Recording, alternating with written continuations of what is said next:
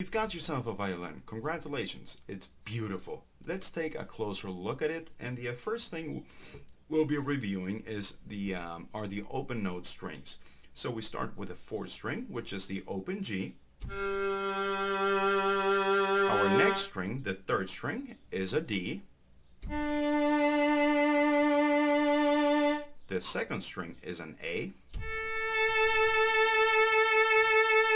And our first string is an E. Remember these notes because these are the notes you will be tuning your violin on. Now we will look at the notes that we can do with our fingers on each string. For that, you will need a left hand. The fingering system is numbers that are assigned to each finger. 1, 2, 3, and 4. Those numbers, especially in this tutorial, will appear above the notes, so you know which finger to use. So let's jump to our G string right here. And let's view the notes on it. The next note will be an A, and we play that leaving a little space between the two notes, and it should sound like this. Our next note is a B. We leave a space again between the two notes, and it sounds like this. Between B and C there is no space, so we put our third finger right next to the second, and we play a C. Now we use our fourth finger to play this D note, leaving a space in between. Let's review each note. We start with the open string G. Here we go.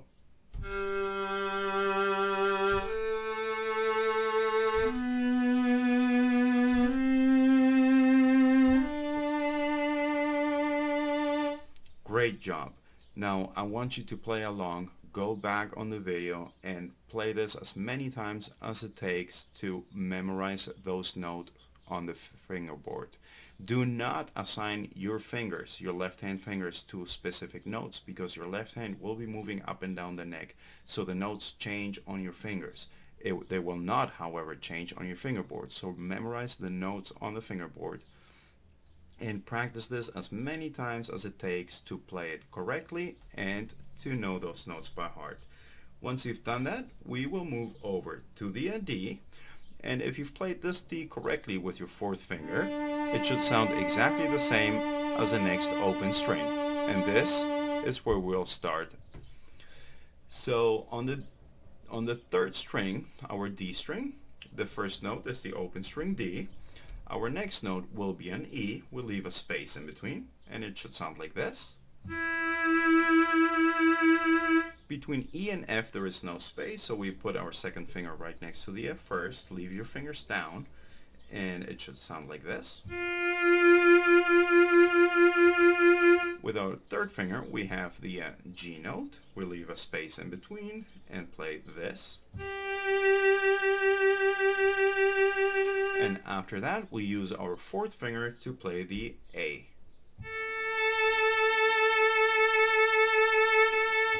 Great job, and just like with the G string, go back on the video and review this as many times as it takes for you to memorize the finger positions and the notes on the fingerboard. Let's review the notes. We start with our open D string. Here we go.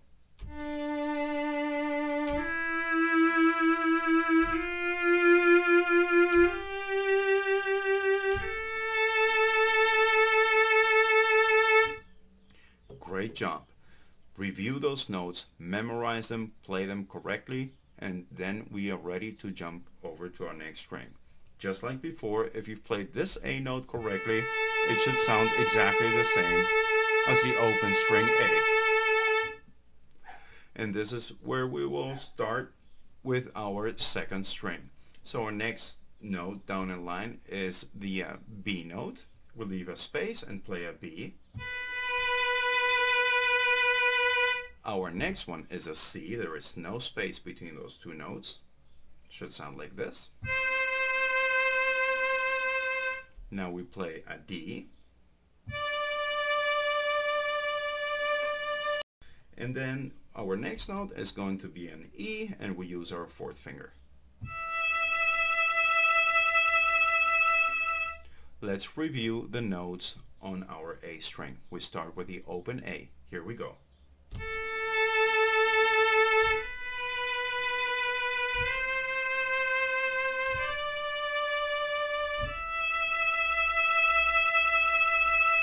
Play them until you've got them correctly and memorized. Now this E note is the same as this open E note right here. And let's look at the end notes. After the E comes an F. There is no space between the E and the F, so this F is very close to the saddle. It should sound like this. Now we have our G note. We leave a space in between and play the G. After that comes the A with a space in between. And our last note that we'll be viewing here is the B. We'll leave a space again. So let's review all those notes. We'll start with the open E. Here we go.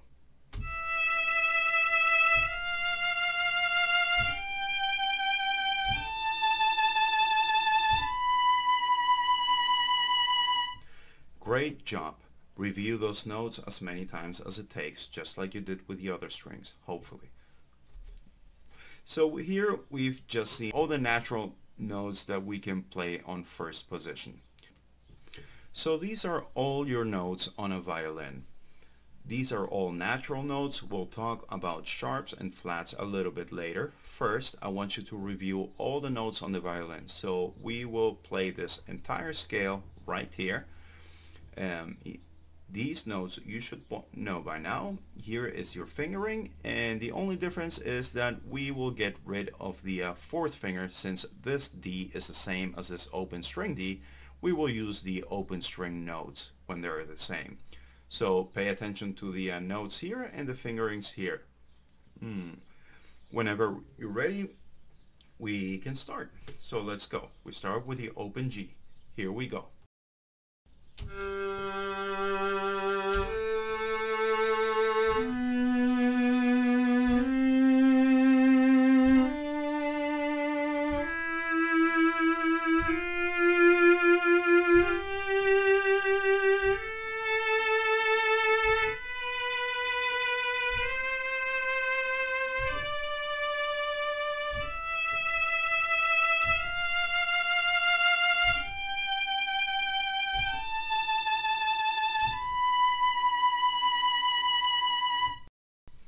Great job.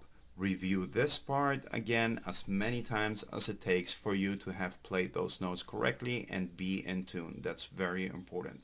These are all your natural notes. Let's add those fourth finger notes on the violin fingerboard. There we go. You should know all these notes. The next step is going to be our sharps and flats. And the sharps and flats, these are notes that go in between those spaces that we have been leaving before. So they would look kind of like this. The reason I'm using this symbol instead of writing out each individual note is because, for example, on this A, if we go down, it'll be an A flat. If we have the open G string and we go up, it'll be a G sharp. So this is played on the space in between. Let's use another example. Let's go all the way up to our G string right here. Not the G string, I'm sorry. The G note on the first string. Now we're gonna play this sharp, so that means it's just half a tone higher. It's right next to the G. It should sound like this. And the next half tone up is the A. I hope that makes sense. Here we're going down now. We're going to start with the A. We go half a tone lower. That would make it an A flat. And we go back to the G. I hope that made sense. Those this rule counts for all the notes. If you go half a tone up, meaning that you move your finger just half a position up, then you're making that note sharp. If you move your finger half a tone down, then that'll make it flat. What I want you to pay attention on here is that depending on if you were sharpening a G, then you would still use the same finger you used to play that G. So the second finger, for the G sharp going up, we still use that same second finger. Now, if we are playing a flat, then we are flattening this A right here. So we play the A with our third finger. If the A is flat, then we would use our third finger again. We move it down. If we played this A sharp, we would use our third finger and move it up. I hope that made sense, and you probably have noticed that both of these notes are exactly the same as well. They're both, it's a G sharp, sounds like this, and an A flat, it sounds like this. Because they both use the very same space between the notes. So that would give you all the sharps and flats and all the possible notes that you can play in first position on your violin. Congratulations, and we will put your skills to the test now. We will play a G major scale. Remember from the last tutorial, well, this symbol here is a sharp and it's right next to the clef symbol.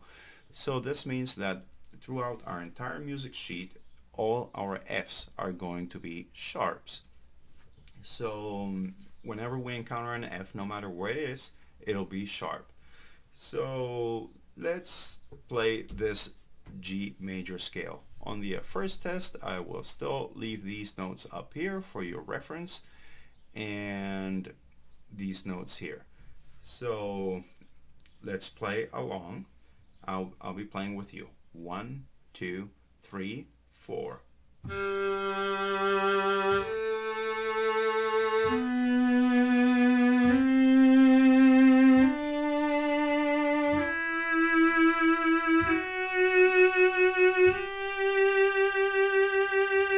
Great job. Did you remember to play that F sharp? If you did, then wonderful. If you didn't, play it again and again and again until you have this scale memorized. And for the second part of the test, we will be playing again the G major scale, but we will start where you left off last time. So with the third finger on the G, and that would be on your second string. I mean on your third string. I'm sorry.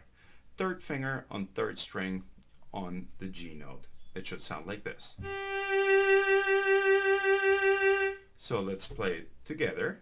This time you will not have the visual reference. You should remember from before. So let's play the scale. 1, 2, 3, and 4.